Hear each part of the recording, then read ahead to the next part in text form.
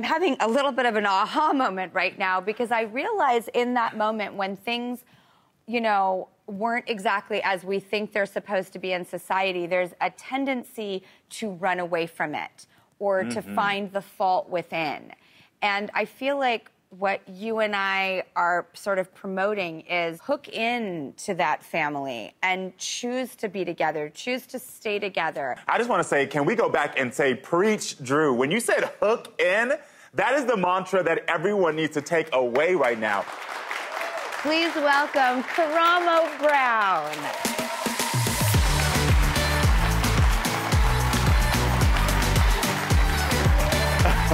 I don't know where this music is taking us, but I know, we're dancing with it.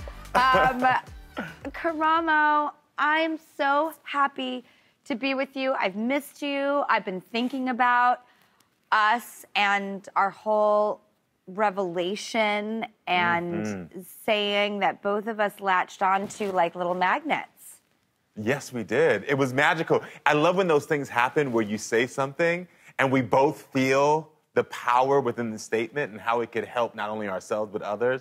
It was a good moment. Sometimes metaphors feel like floating balloons to me, and hooking in feels the exact opposite. Yeah, agreed. Because sometimes you get these statements or these mantras that it's like, okay, I don't know how to tangibly make that work for my life.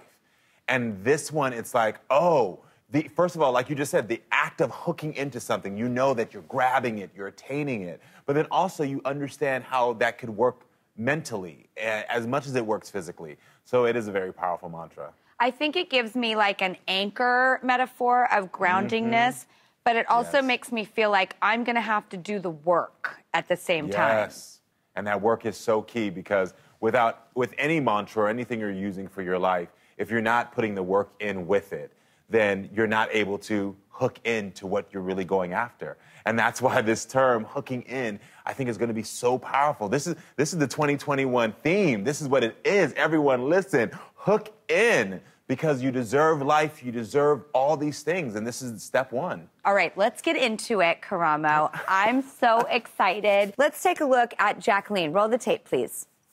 Hi, Drew. Hi, Karamo. My name's Jacqueline, and I'm a single mom. I've been in a committed relationship for several years now. And up until this point, my partner and I have always lived separately. So it's been several years now, and ultimately, my partner and I have decided to move in together. We talked about it as a couple, and then we discussed it with my son, and everybody's excited and on board. So that will be happening in the next few months. However, there's a few issues that I'm concerned about. One of which is that I have a teenage boy, which I know every parent of a teenager understands. It comes with its own huge set of challenges that I feel like I'm navigating through every day.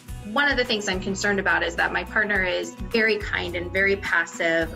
We love his energy when he comes to our house, but he has, up until this point, really just been more of a friend to my son. And I really am going to need him to step up into more of that fatherly role or disciplinary role and having my back so that we are more of a unified front together to create some healthy boundaries for my son. So Karamo and Drew, I would really appreciate your help in navigating this new family dynamic and showing me any ways that we can really hook him. Jacqueline, please come on the show. Hello. Hi, guys. How are you today? Hi. I have some questions right out of the gate, if I may ask. What are your biggest concerns about bringing John and Tristan into the same house? Up until now, John has always been just this great friend to Tristan, and that's kind of been his role. I would like for that role to develop a little bit into more of a co-parent and maybe even authority figure, you know, something where John has a little bit more ownership of the co-parenting. Jacqueline, first of all, I want to let you know I understand exactly what you're going through.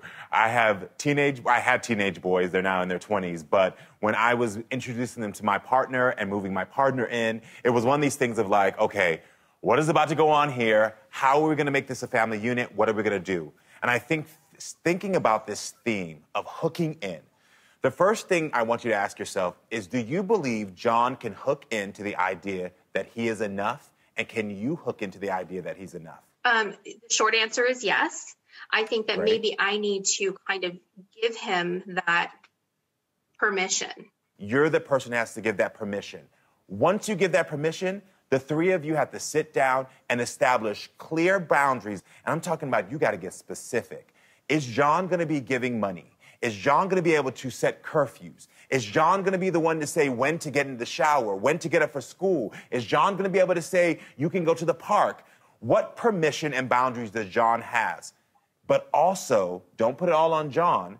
You have to now look at your son and say, son, with you in the boundaries, what permission does he have of what to say to John? How should he be referring to John in this new step? How should he be interacting with you? So when John's talking to you, before your son only had mom, so he could run up to mom and get mom's attention, there's now another adult here. So how does he need to learn in that moment of like, mom and dad, mom and partner, not to put you, rush you, but mom and partner are speaking, you need to now understand how to approach this. There's a lot about giving permission and clear boundaries that has to happen here so that you can have the successful relationship you want.